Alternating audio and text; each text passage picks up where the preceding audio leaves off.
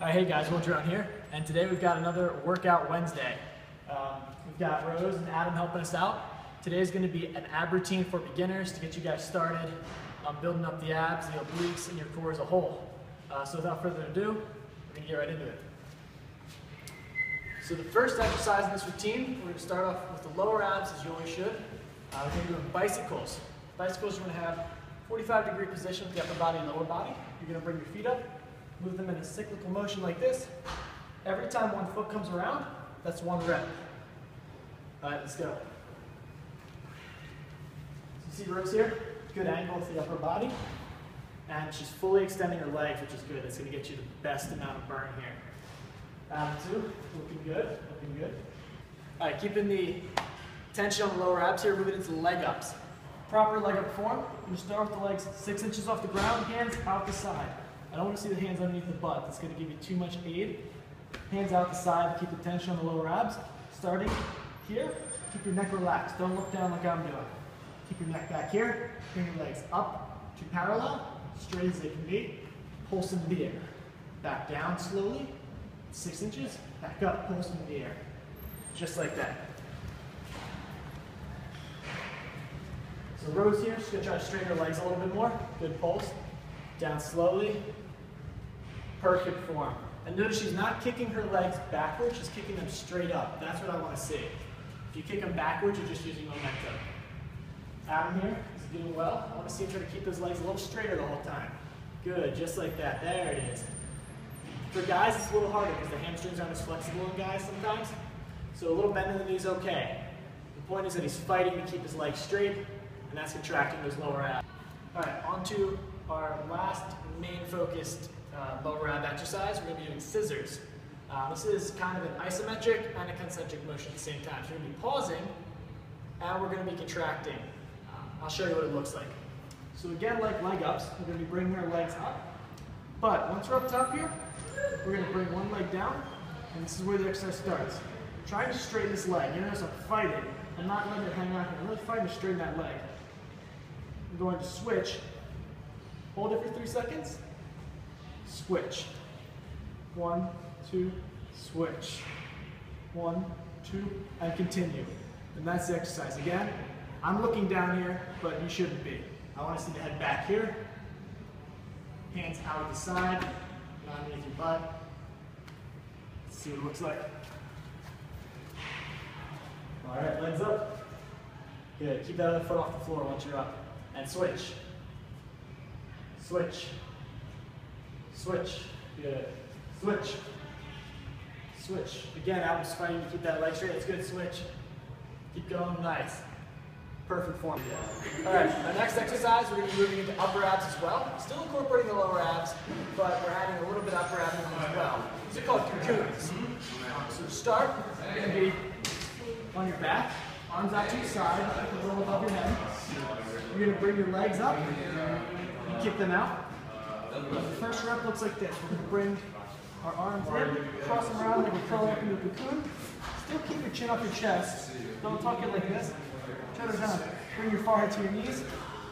Come back out, keeping the feet off the ground once they're up. Sweet. And trying to maintain momentum the entire time. Don't grab and rest at the top. Just kind of wrap around. And again, fight the chin up. Bring in your knees. Close your eyes. Good. Yep. All right, Rose, straighten your legs a little bit at the bottom there. Good. Yeah, keep bringing those legs in once you tuck up. Nice. Try to just wrap your arms gently around there. Good, yeah, that's it. Keep fighting for it. All right, good form, good form. Adam's got it. Fight that chin up off here. Good, yeah, keep your chin up towards the ceiling as you come up. And protect your neck. All right, perfect, perfect.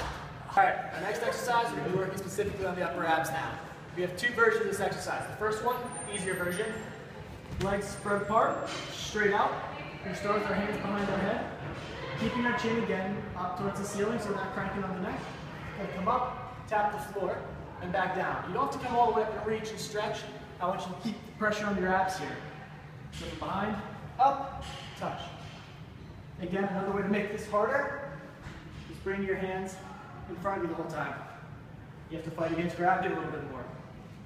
The way to make this even more difficult, cross your legs, and now you've got less to really pull your upper body up with. It's going to be a little more difficult this way.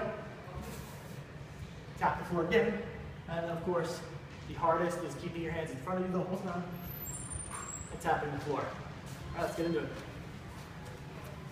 All right, guys are worn out. They're going to use the easy version. That's okay. Do what works best for you. This is something where you want to get a lot of reps. It's not about your ego. It's about picking what works best for you and what makes you feel comfortable. We're moving into our last two exercises here. They're going to be more oblique focused. So this exercise is a side crunch. For the obliques, we're starting here. We're going to do the beginner version. Start out light, and we'll progress this exercise as we get better with it over time. So shoulder arm, arm with the shoulder down. That arm's going to come in here along your body.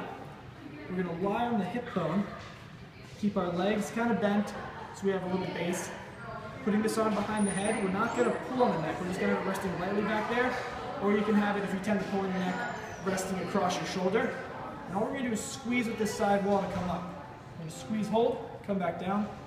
Squeeze and hold. And notice not a lot of movement. All we're going to see is getting high enough so that you can kind of slide your fingers under your shoulder there. That's really the only movement we're going to see with this. It's more about tensing the muscle. As we get stronger, we're going to be able to move the body over a larger range of motion with this exercise. But for now, focus on really feeling the side wall contract. All right, guys, let's get it. Look at Rose, perfect. You'll see that she's coming up just enough so I can slide my hand into there real fast and come back out. Really pinching right there on the side. Adam again, he's got good form. He's bringing the legs up a little bit too. So he's getting a little more advanced. He's got some core strength. We're on the other side now. So this side is a little harder for Adam. So Adam can keep his legs down on this and just focus on squeezing and getting that shoulder up to where I can slide on it for a second and back out. It's good. You're always going to have a stronger and a weaker side. Your dominant side, push a little harder. Your weaker side, focus on building that up by focusing on the squeeze. Don't let your ego get in the way and try to lift too hard. Rose over here, this looks like it's more of her dominant side. You'll see that her legs will come up on this one. She's got a good little bow in the back. Her legs are here, and her torso is angled. That's the proper position. You don't want to be straight like a board. So find what your dominant side is and really work hard on that one. All right, guys, last workout here. So this is where we're going to give it our all. We're upping it from 20 reps, which we've been doing on every other exercise, to 40. So for this one, every 2 taps is a rep. So it's not 1, 2, 3, 4. It's 1, 2, 3, like that. Now you can go fast here, but I want to make sure you're tapping the mat, concrete, whatever you're on, each time. So I don't want to see this. You do want to get the full rep. If you can't do the entire 40 reps, that's okay. You're just doing as many as you can physically do. You'll notice that as you get tired, your torso will kind of fall back, your legs will fall forward, the movement will stiffen. That's when it's time to throw in the towel. You had a good workout, you don't need to hurt yourself here. Without further ado, it's going to look like this. Body back, almost like those bicycles. Hands up and chin up. You don't want to get the chin tucked. And breathe. And this is very isometric for the upper abs, meaning basically we're holding it still. And then the real movement is going to be in those sidewalls again, so focusing on the obliques here at the end. So Rose is using a slower, more controlled technique. That's what works for her. And again, this is about doing what works for you and hitting the reps that you can. So if you can't complete all the reps, that's okay. Adam over here, he's going a little faster, pumping them out, that's good. If he can control that kind of weight, he's making sure he's making contact on either side, that's what works for him. Again, so it's finding what works for you. So take your time and figure out what works best for you. He's struggling. All right, guys, it's been Workout Wednesday. We had a beginner ab routine this week. Next week, I'm not quite sure what we're going to do. So you tell me in the comments below what you want to see, and we'll bring it to you. We'll have the whole team here. And as always, leave a comment, leave a like. If you really like it, subscribe for more. We'll be trying to do daily uploads or close to daily uploads. And yeah, thank you for watching the video.